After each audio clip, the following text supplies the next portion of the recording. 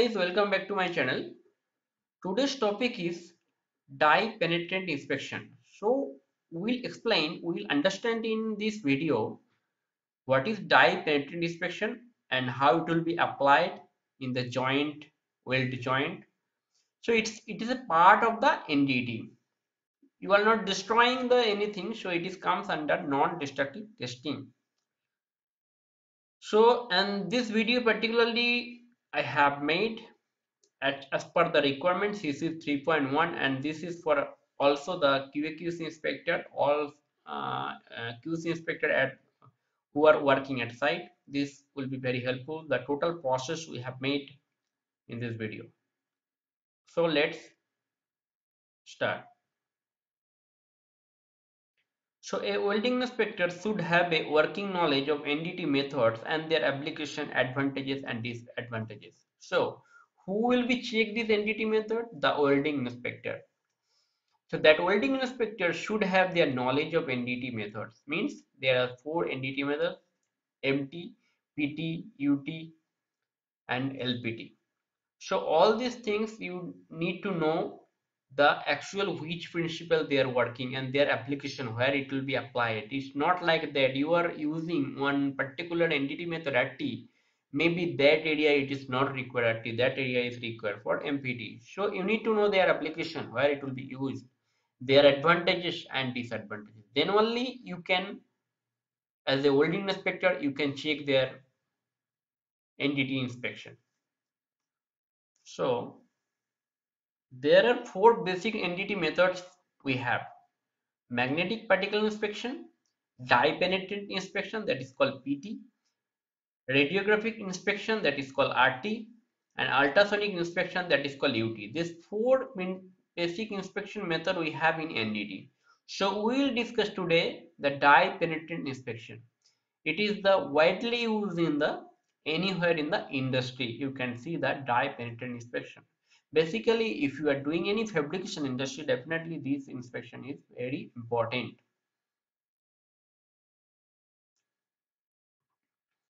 So the dye penetrant inspection, the surface breaking defects only detected. So you should know in this penetrant inspection, dye penetrant inspection, only surface breaking defects you can detect.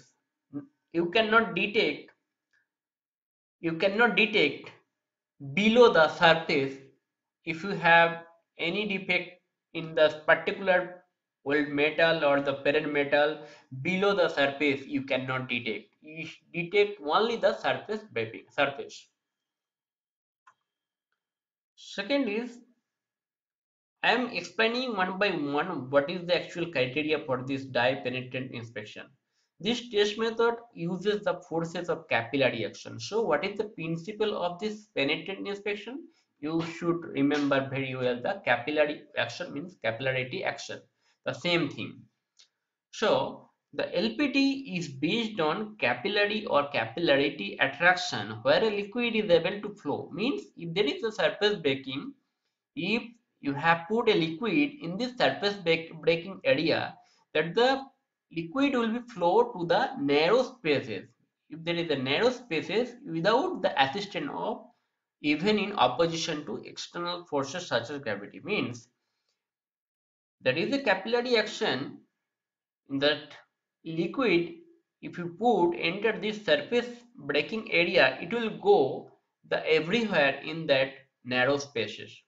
There will not be any external forces such as gravity. So that's called the capillary action. Third is, the only limitation on the material type is the material cannot be porous. So this material, you should not do porous material the DPT test. Porous material you cannot do DPT test. Means porous means this material is not the solid, it's a void material.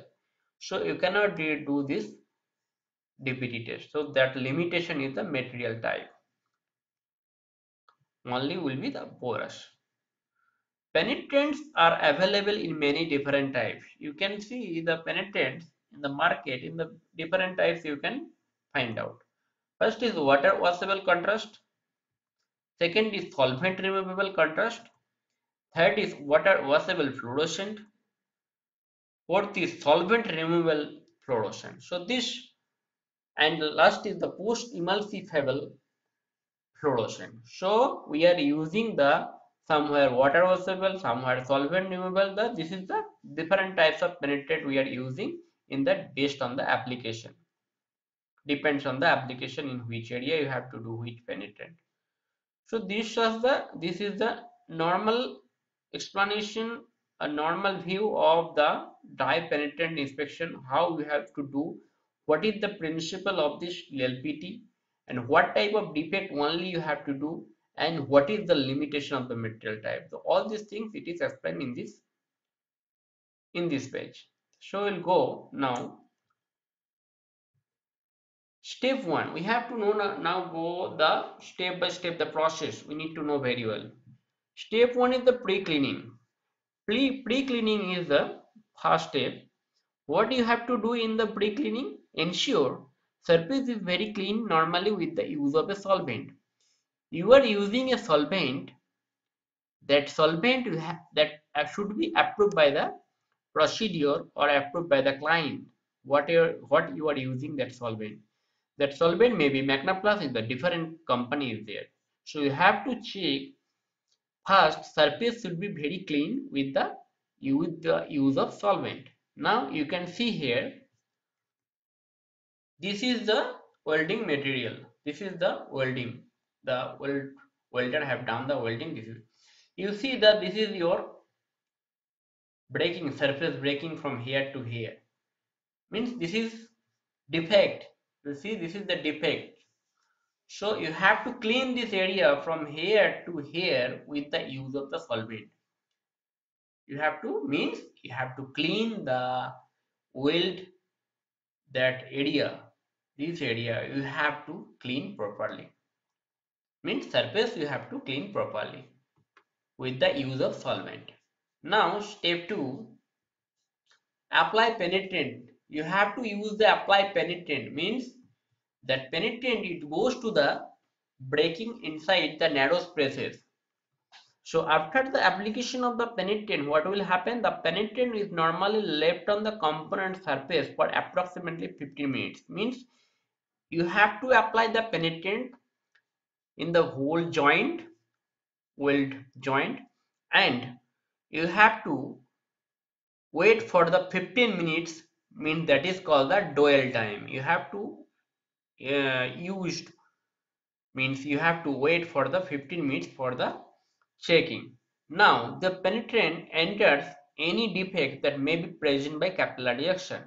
So you see here, you are doing the penetrant here.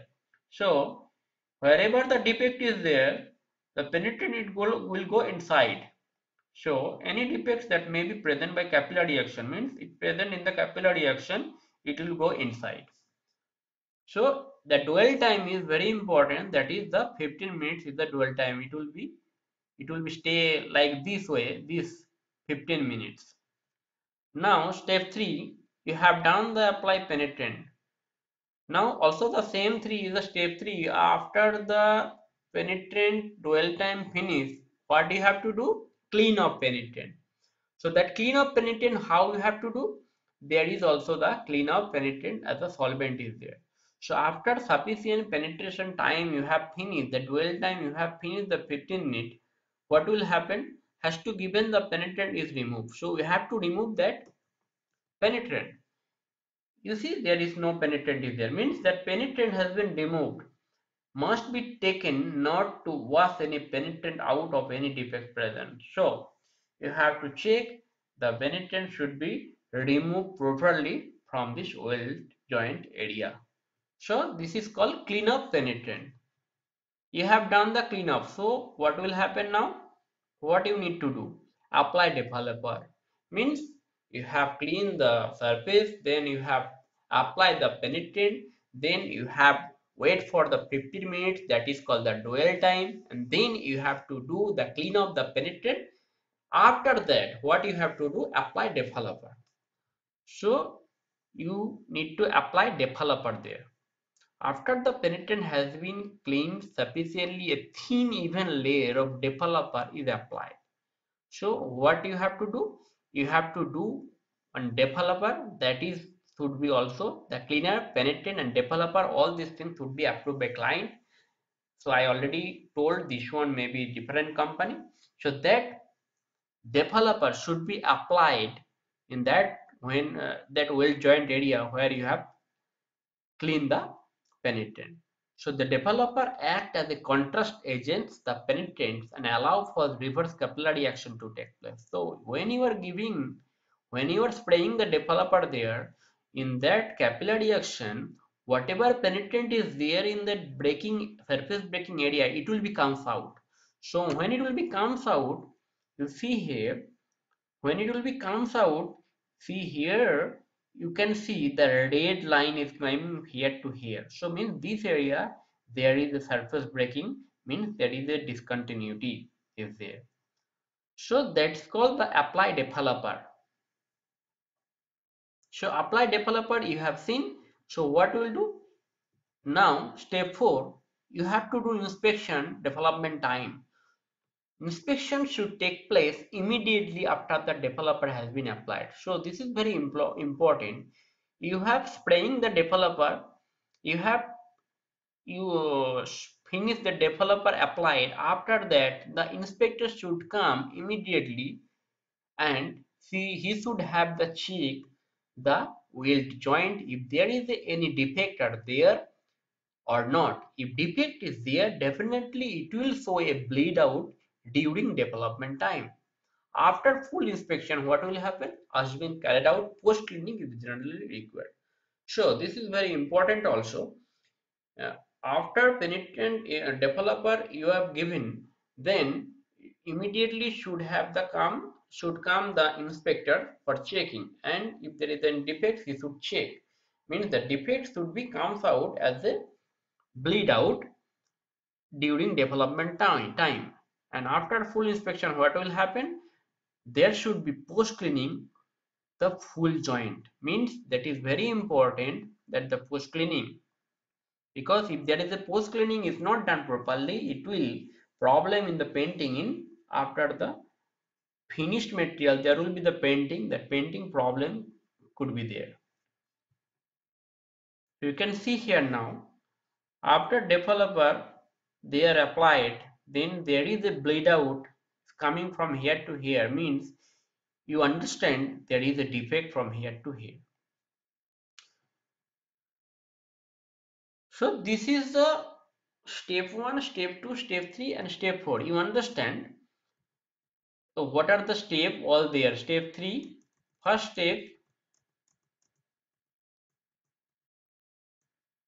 1. You see pre-cleaning is the first step.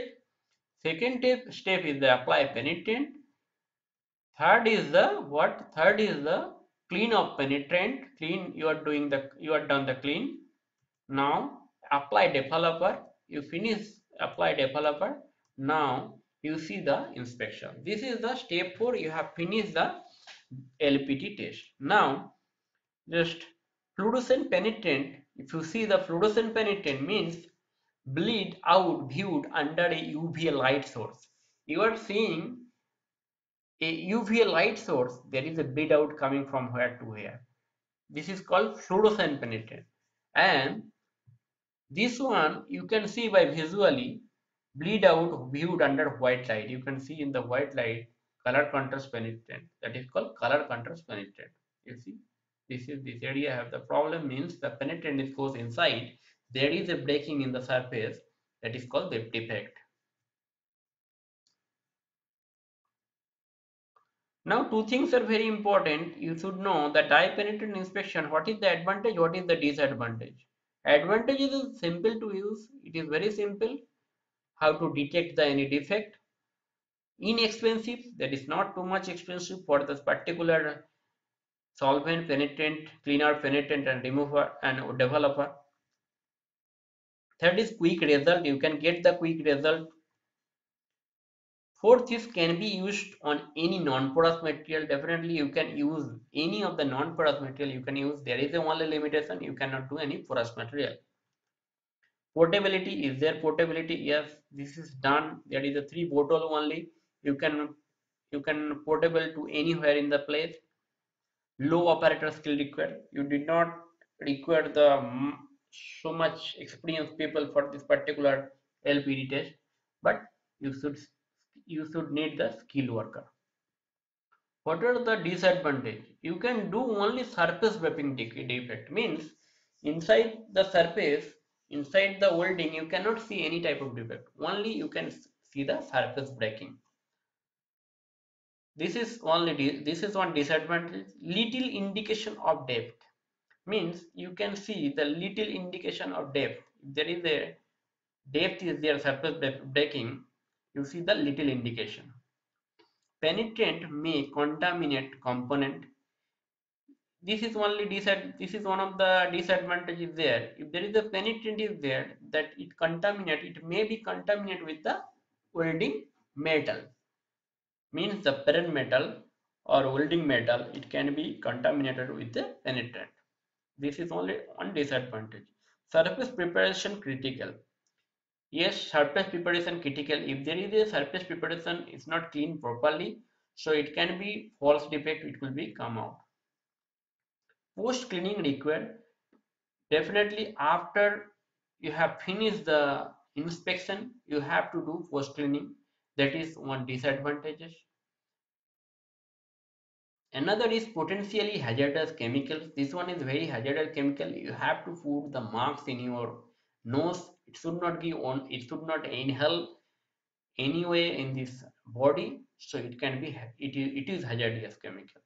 So this is the advantage and disadvantages of this dye penetrant inspection.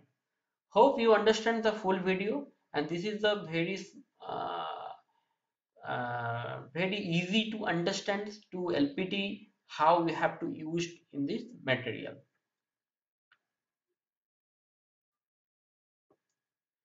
Thanks a lot for watching this video. Please like, share and subscribe my channel to get the regular updates. Thanks a lot.